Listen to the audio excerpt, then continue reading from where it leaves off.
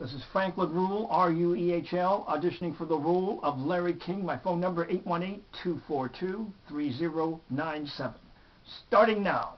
Welcome, ladies and gentlemen, to Larry King Live. Tonight our very special guest is Roger King from the American Insurance Institute. Thank you for being our guest, Roger. Now, we're seeing an absolute proliferation of automobile insurance ads on TV. There's Progressive, Geico, Allstate, Mercury, the General, Esurance, etc.